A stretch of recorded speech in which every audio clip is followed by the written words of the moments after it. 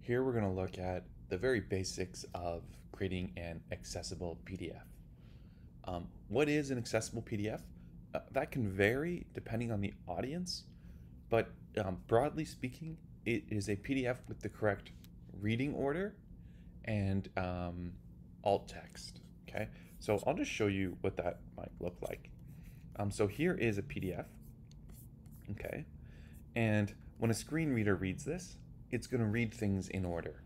Okay, and if we don't set it up, the screen reader will not necessarily know what order to read things in. So for example, it might read antipasti, and then it might read bread and butter, and then it might accidentally jump to arancini, and then it might go to plant-based parmesan. Okay, it will not always know what order to read in, and even in a simple layout. But you can imagine in a more complex layout, it might read it wrong. The screen reader might read it wrong. Okay, and the other thing is, when we get to an image, does it have alternate text? So here we have an error.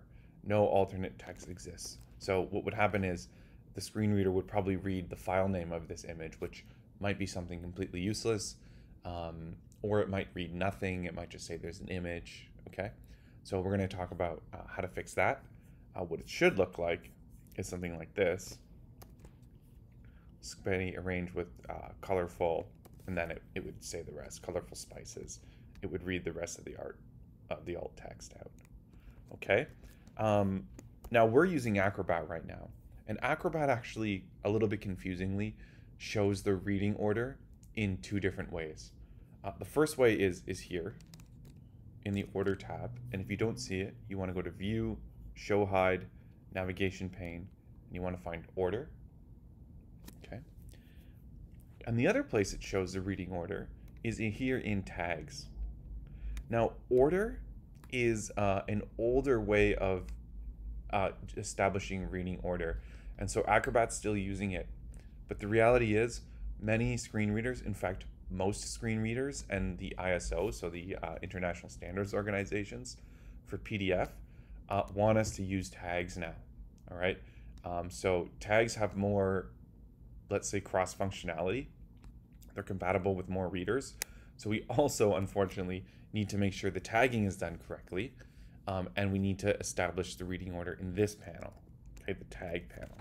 So you can see it looks a little bit different, right, from reading order, and it doesn't tell us the reading order as nicely, all right? But it's still there, you know, when I select this, see as I'm going through these, right, it's showing me the reading order just fine, okay? So this is kind of a tricky one because there's so many H3 paragraph, H3 paragraph.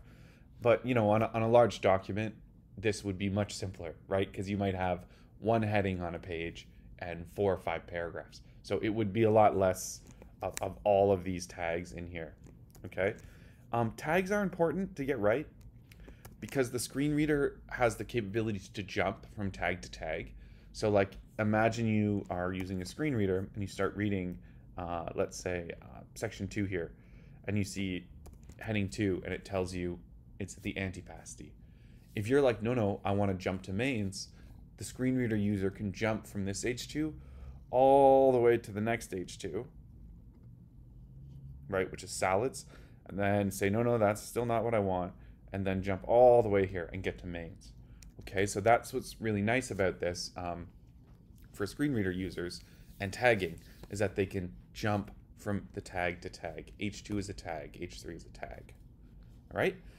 So let's look at how to do that. We'll talk about what makes this reading order out of InDesign and what makes the tagging out order out of InDesign, and I'll teach you how to set up both.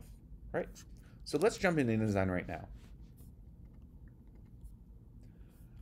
and we're also going to pull up our basic steps. Okay, our steps to establishing the accessibility of a PDF. The first thing we want to do is set the document title.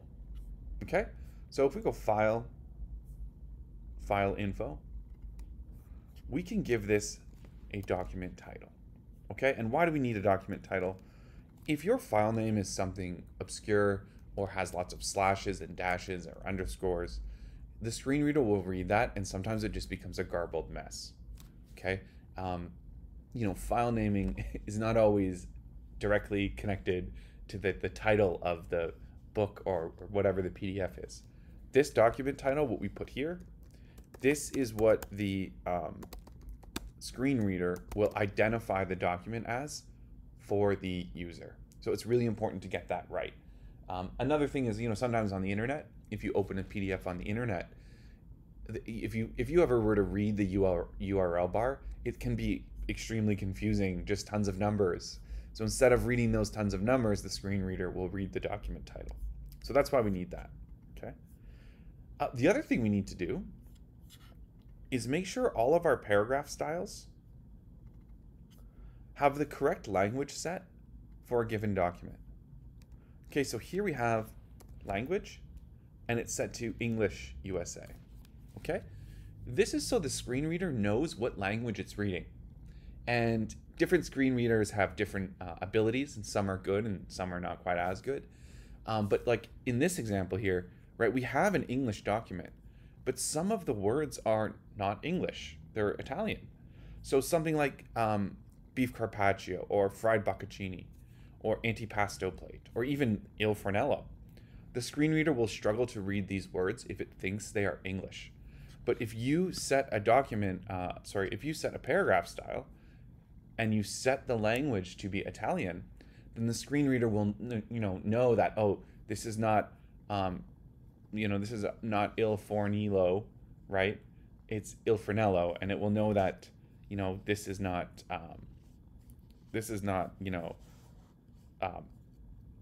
bruschetta, right? If you said this in English, bruschetta, it's bruschetta. Okay, so that's why we care about setting language. Super important, and even more important if you have mixed languages that aren't even using the same alphabet, right? So if you have non-English alphabet in here, you really need to set the language. Otherwise, the screen reader will be super confused. Okay, so that's step 2. Okay, the next step is to make sure we have alt text for all of our images. Okay, so let's do that right now. I'm going to select one of my images, and I'm going to go to Object, Export Options. Select that, and we're going to click on alt text, and we're going to set it to custom. And here we can insert, whatever we want. This is spaghetti in a pesto sauce with a dollop of burrata. Okay. And, writing alt text is, there's a little bit of judgment involved. And really what you want to focus on is I guess, content. And what is content and what is decoration. So if you feel that these spices and the basil are just decoration, then there's no need to include them.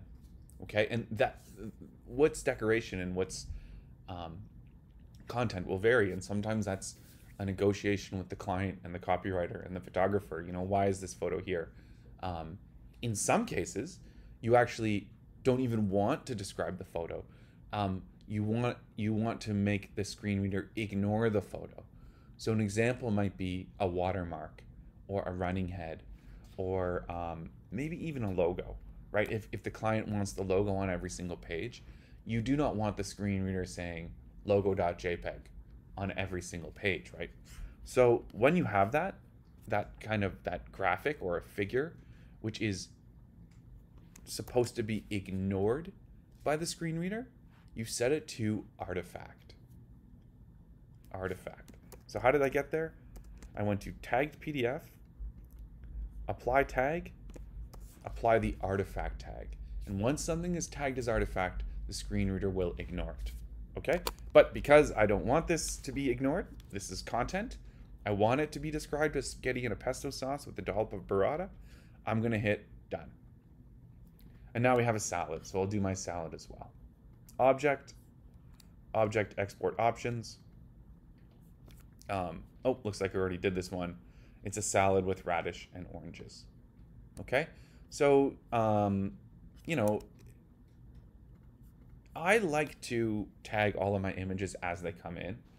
because I don't want to end up with this giant document, 100-page document, 200-page document, and then I'm manually trying to find all the images and tag them. That's kind of a nightmare. So I like to do them. I like to do that as soon as I bring the image in. I give it an alt tag, and that just makes my life easier. So our next step is to thread all of the text frames together in the reading order. Okay. Remember, we want to minimize the number of text frames because that would mean that would make it easier for us to keep the reading order, flowing as we want. Let me show you what I mean by that. Let's turn on our text threads. So view, just view, show text threads. Extras, show text threads. Okay, and this will show which text box is linked to which. So right now I have the whole menu just in this text box, right? If I extended it, it will just go on and on and on, right? The whole menu is in there. What I want to do is thread it to the next text box. So I'll click on this little red plus, and you can see I get all the next text coming up here, and I'm going to add it into the next text box. And here's my line showing it's threaded. And then I'm going to thread this one to this text box. And then I've got my 1, 2, 3 more text boxes set up here. I'm going to click here and thread this to this one, and this to this one, right? And so on.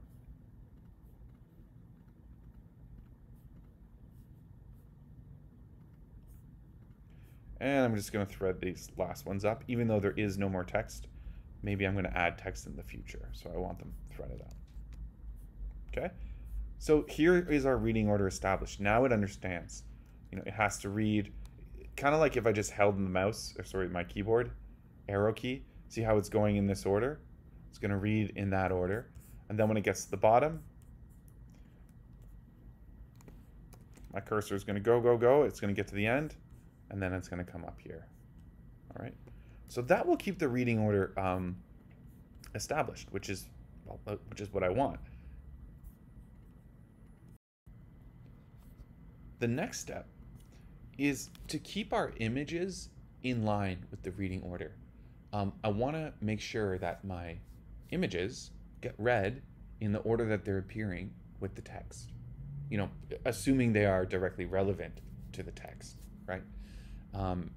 So one way we can do that is to anchor the image into the text. Okay, and there's a few ways to do this. I'll show you one, right? Let's do that now. And first, I'll just move my images out of the way here. Now, I've got this salad, and I want to put the salad into the text, like not over the text box, not even over the text box with text wrap. I want it like literally in the text frame as a piece of text, right? So the way to do that is to cut it. So you can use Command or Control X, or you can go Edit, Cut, and then navigate to where you want this image. So say I want it between the Mista salad and the Caesar salad. Okay, create a paragraph and paste in your image. Now, you can see that it's a big image, and it's kind of like a giant letter right now. So it's covering up the text behind it because it's so big that it's bigger than one line of text, so to speak. Okay, but the good thing is it's literally in the reading order right now. So that's kind of nice. Something to kind of be aware of is that this image is now treated like a text item in a paragraph style. So just like every other paragraph, it's going to get style like space before, space after, leading. Okay, and those things right now are being applied to it as the P style. Why is it the P style? Because when I hit enter and created a new paragraph, I was in the P paragraph style. So you might find it useful to create a whole new style and call it figure. Figure is the word that screen readers use to identify images and logos and graphics. So we'll use the word figure, okay? And that will allow you to control things like space before and space after. Okay, we'll just give you, did you see what happened there? Keep your eye on Caesar salad. See how that's all changing? This will allow you to control these things a little bit more easily, you know, and it will keep things from jumping around in unexpected ways. Okay, so I'm just gonna press OK. And now we've got this, that you can see this figure paragraph style is now applied. All right, cool. Now we want to take this image, which is an anchored object, right? It's anchored into the text. And we just want to format it a little bit so that it doesn't, you know, cover everything up and kind of make a mess on us. Okay? So I'm going to select my text box. I'm going to select my image, and you'll see the little anchor icon. That's telling me that, hey, this is an anchored image. And so right click on the image and say anchored object options. Cool. So now we can position this a little bit so that it's not, you know, overwriting the text in that way. Make sure you turn on preview while you're doing this. That'll take the guesswork out of it. And I'm going to start with above line. Now, above the line means that the image is, well, like just above the line of the paragraph where you placed it on. So you can see my baseline here. You can see the image is just above it. All right? And look, that, you know, that looks pretty good to me. You know, I'm actually happy with that positioning. But I will show you some other options here. Let's get back in there. I'm going to right click, anchor object, options. And I'm going to click position, custom. All right. Now custom is kind of cool because the, like, let's say location of this image is now wherever I want it on the page. But the reading order of this image will still be right here, right in that paragraph where I placed it. So let's take a look at that. If I hit OK, I can now move this image places. Whoops. I can now move this image. Say I wanted the image to be here. I can place it here. But it will still be read when the screen reader gets to this paragraph. You can actually see a little Y thing in there, like a little Y with two lines. That signifies the anchored object. So now I'll just turn on text wrap. If you don't see text wrap, somewhere up here. Window, text wrap. Oh, it's right here. Window, text wrap. Okay. And I'll use this setting, which just makes the text go above and below it. Okay. And there we go. So even though the image is here, it will be read when the text gets to here, if that makes any sense.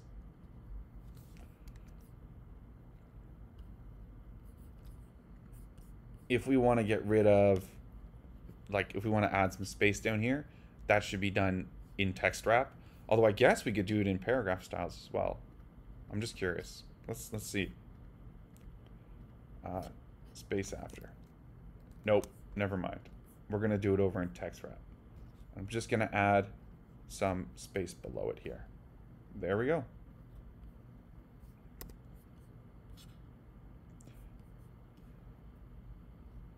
Okay, let's look at another way to do these images without anchoring them, because some people find anchoring to be very annoying.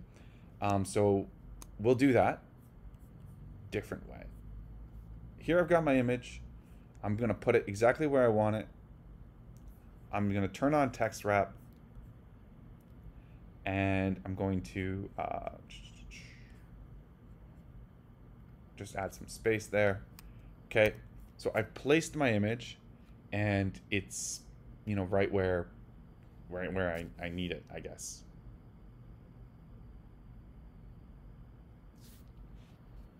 but it's not in the reading order, right? It's like if the screen gets to spaghetti meatballs 2095, the next thing it sees is not the image. The next thing it sees is fettuccine alfredo.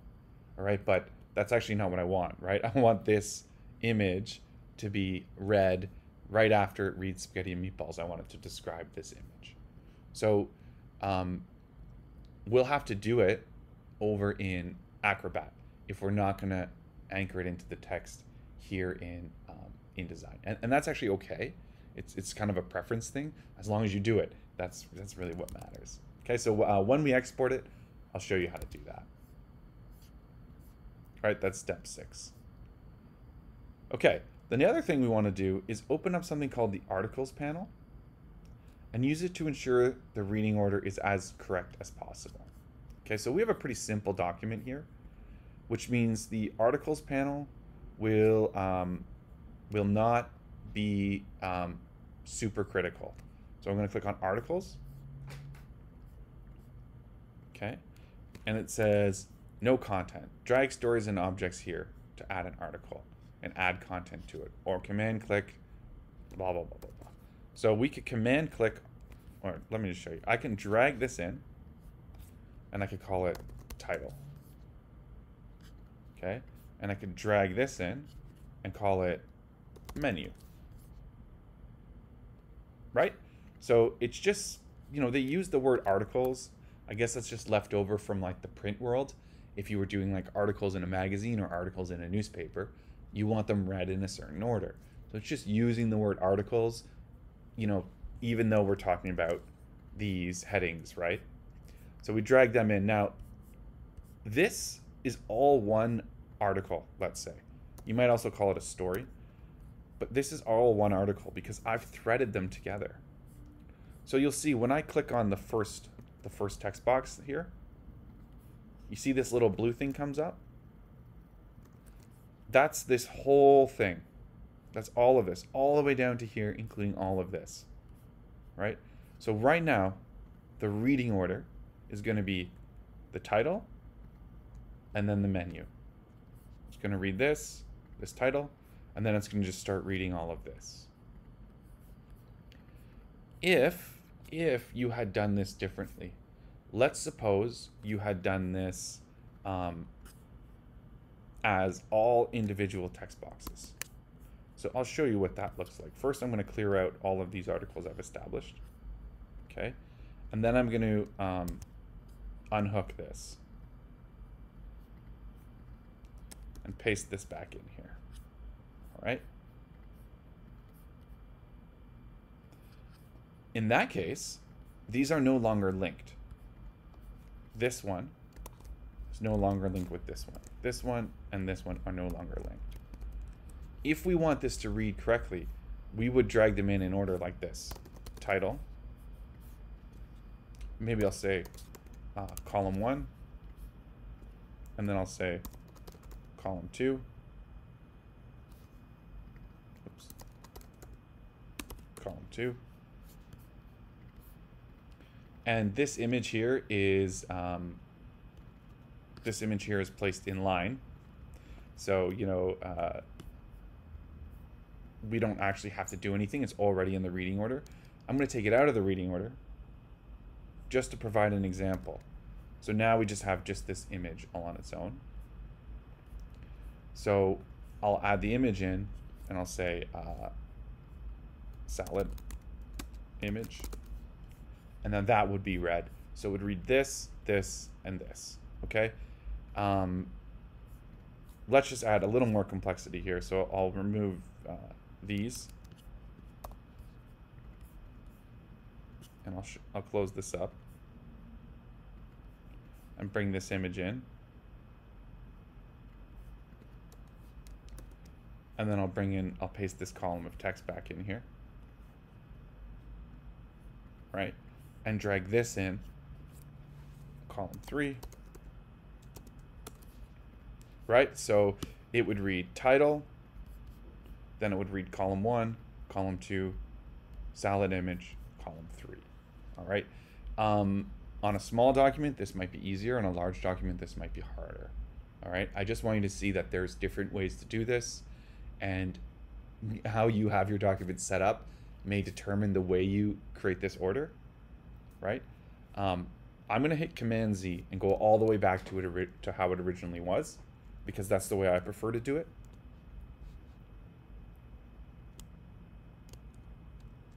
All right.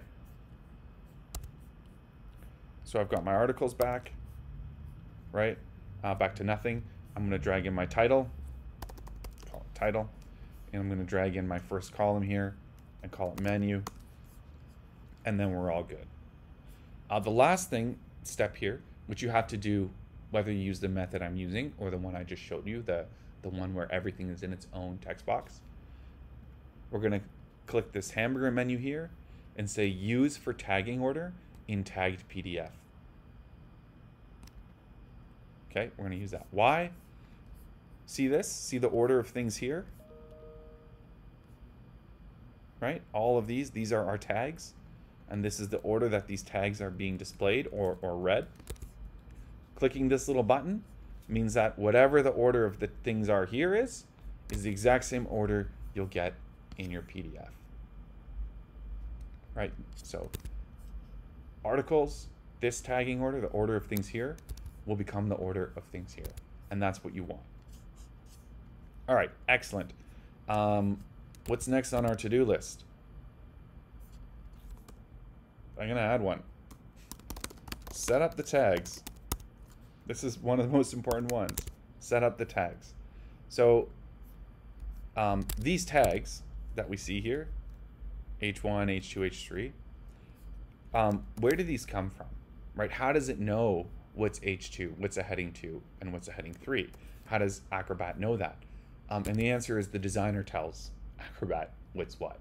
And the way we tell it is by looking at our paragraph styles and deciding which one is an H2 and which one is an H1, and automatically assigning a given tag for each paragraph style.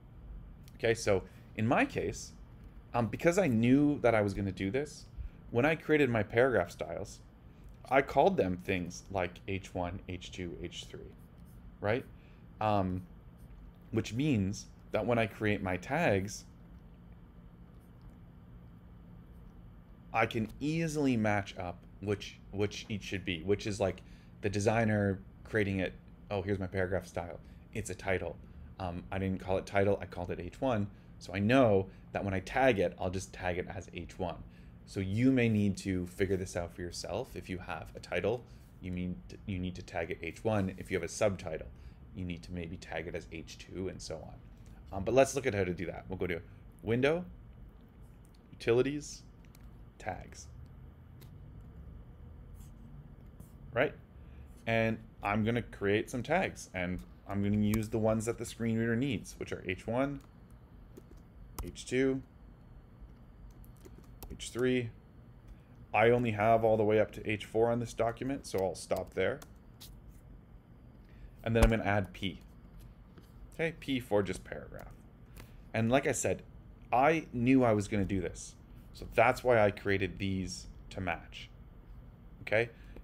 You may not have. And you know what? Just for the sake of demonstration, I'm going to add one here called like subheader TOC. Let's just say this is the subheader on my table of contents. Let's map, when I say map, I mean connect our paragraph styles with the tags.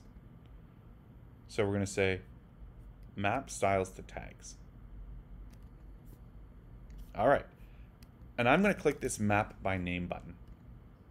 All right. And it's just a smart way of the computer saying, oh, I see. Eric has named the P, the style P, and the tag P. So Eric must want those to be like a one-to-one connection. All right. And then we might have something like, where is our subheader TOC? Subheader TOC. You, the designer, will have to say to yourself, okay, what would that be if someone was navigating? Would that be H1, H2, H3? like, I don't know. Let's just say it's actually the H2. Okay. No, it would probably be an H3. So it's going to depend on your design. Right? So there you go. Figure.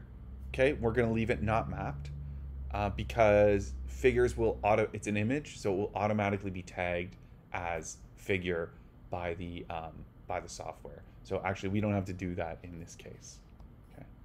Again, the reason we're doing this is so that our paragraph styles produce these tags over here, which can be read by a screen reader so that the screen reader can easily navigate the document. All right. Now, okay, now it's showing all this stuff. Why is it showing these colors? Because these colors here are visual indicators of what the content is tagged as. So look, we see this orange guy. Why? Because this is H2. We see this green guy. Why? Because it's an H3. All right. If you don't see these, it's going to be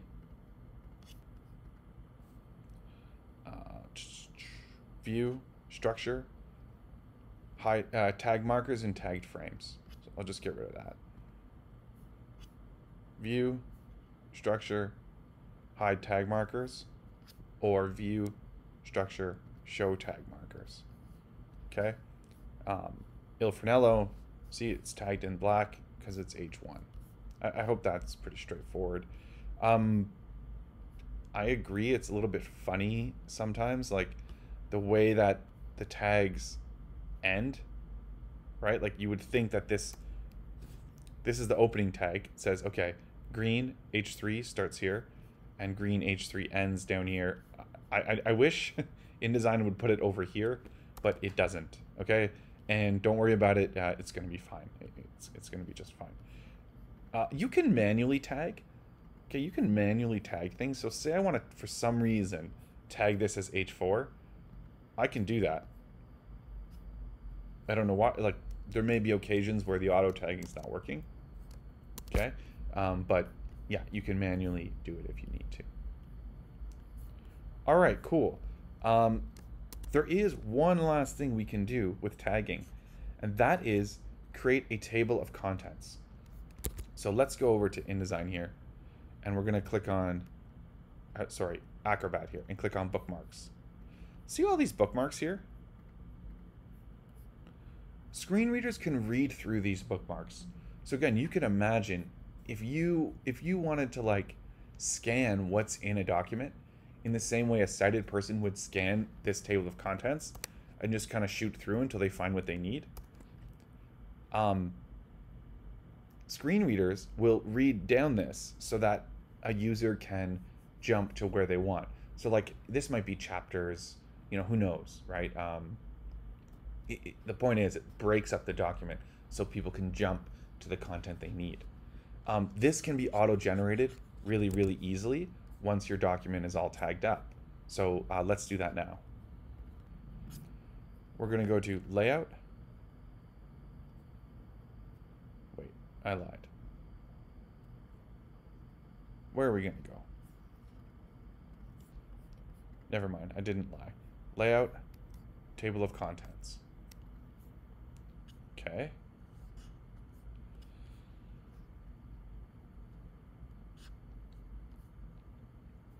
And we're going to pick which things we want to appear in our table of contents. Okay, so you know, you probably don't want every single paragraph to be in your table of contents, right? We probably want H1, H2, H3 in my case, right? So I'm going to add H1, H2, H3. This will depend on your document. Okay. And then you see this little option here, create PDF bookmarks. That's why we're doing this. You know, that's what we're getting. That create PDF bookmarks will take H1, H2, H3 and put them here in Acrobat for the screen reader. And I mean, this is just good practice, even if you're not a screen reader user, right? This is super handy. So I'll hit OK. And then it just automatically generates that as a text frame ready to be placed. So I'll click and drag. and that's going to place this text frame. And like it's super messy because it's using the paragraph styles. And I know it's kind of gross to just leave this on the pasteboard, but that's what you do. That's how it goes. Okay, so cool. So now we're gonna export this. I'm gonna say File, Export. Okay, I'll just call this example test.pdf, and we want to set it to interactive, Adobe Interactive PDF. By default, print will not export with tags. It will not create an accessible PDF. There are ways to do it, but generally you don't export a print-ready PDF, you know, at high resolution. It would be a giant file, which is the opposite of what you want for digital. So we just don't use it, and it's probably a bad idea to export to try to make a print PDF accessible. You really need a good reason before you do that. So we're gonna go interactive PDF, save. Okay. Now we want to make sure that we checked create tagged PDF, right? That's the whole point we're doing this, is tagging it so a screen reader can jump through it in the correct order. And then we're going to click use structure for tab order. Now actually, structure is kind of like almost like a backup. Structure is what is related to, remember there's order and tags. Structure is what determines this, and we're going to use it just as a backup, but actually we probably don't need it. So click it anyways, but that's okay. Cool. So now I'm going to hit export. Generate that PDF, and then let's open it up. Acrobat. All right. So here's my PDF. I've got all of my bookmarks are in here. Perfect. We can check the Acrobat reading order. Okay. So this is, again, a visual indication that is effective for some screen readers, but not most. Okay.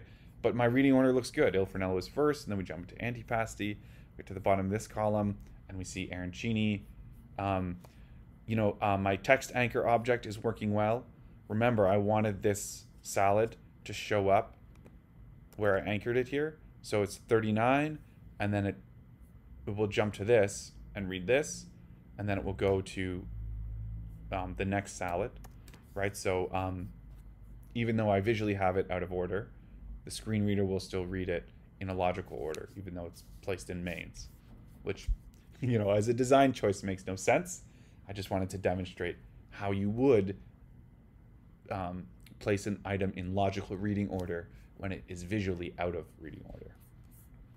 Okay. Okay, now we have this image is just completely out of order, right?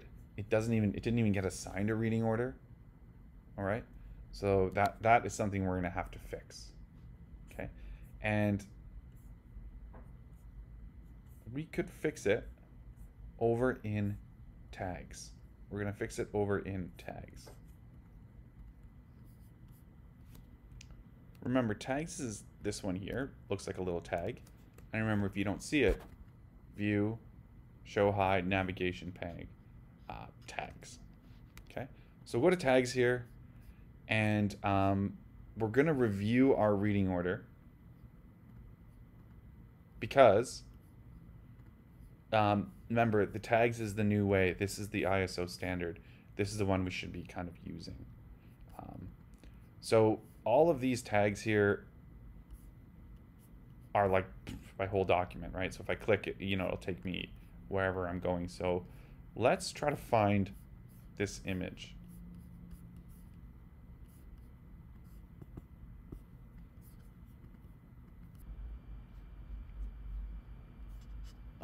The reason I think we're missing this image here is because we have not added it to the articles panel.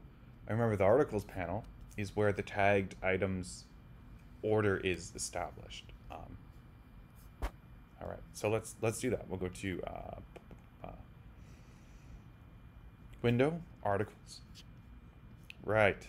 And here's our missing image, right? So I hope you can see the one that was placed in line with the text. That one worked, right? That guy.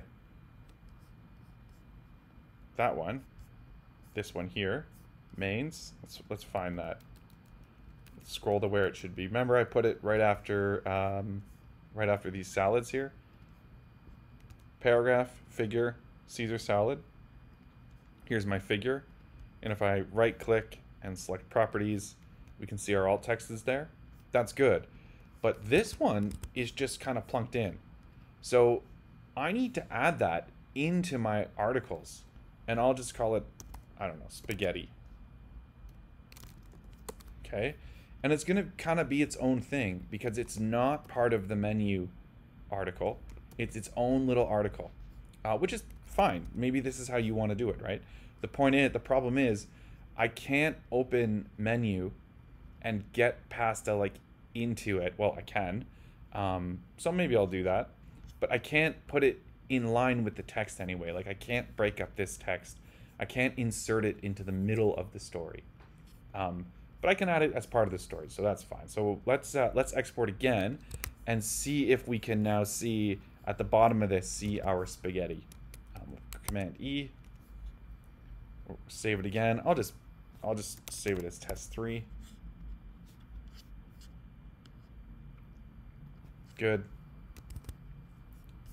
Let's open up test 3. Open with Adobe Acrobat. Tags. Here's our menu.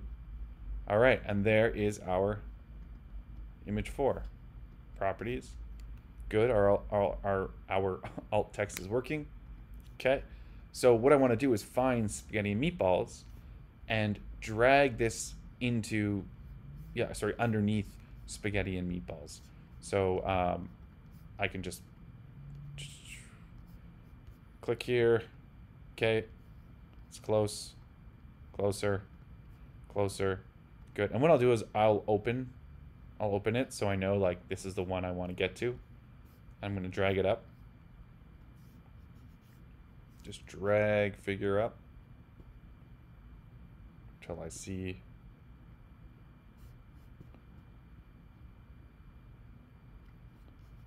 And there we go. Now we'll read 2095. It will then read this alt text and then go to fettuccine alfredo. Okay, so you're almost always going to need to do a little bit of cleanup. Okay, and I'm even noticing that there's a mistake right here over in the order panel, okay, which is the old way, which Acrobat still uses, but most screen readers do not, where it's got, after the beet salad, it's got 38, 39, and then we're going to 40 over here. But I remember, if you remember, I actually anchored this image, I anchored it here, after Caesar salad, right? Remember? See that? It's anchored before Caesar salad, and they've got it 3940 after beet salad. And I could rearrange it here, or I should rearrange it here, even though this is the less common way of doing things. So I could drag this to just before my Caesar salad. Okay, so now that's ordered correctly. And let's check it in my tags. Now I have a feeling it's going to be correct in my tags because that was what I prioritized in my design, the tagging order. So let's try to find that. We've got, okay, there's the image. I've selected it, and now when I select this, it should be Caesar salad, or just before Caesar salad. Yeah, there we go. Figure, so it's just before Caesar salad. Okay, now there's other ways to sort of arrange the reading order here. Okay, so you can use the properties panel here, or wait, yeah, reading order, sorry, right here, reading order. Okay, and you could change it here, but I really don't recommend doing it. This is more specific to Acrobat, and Acrobat is far from the most common screen reading technology. Okay, the universal standard is what you see here. All right, so I hope that's helpful. I hope you can see how ultimately whether or not you go as one long story like I have here, or many small stories which are more strung together in the articles panel, it's ultimately up to you, and it's dependent on the document you are creating. But the basics of what you need to know are here. However you establish the reading order, that's what's important, and however you establish the tagging, that's what's important. Okay, you need tagging, and those tags have to be in order. That is like the number one goal. So if you can do that, you're like 80% of the way to creating accessible documents. So thanks for watching, and have a great day.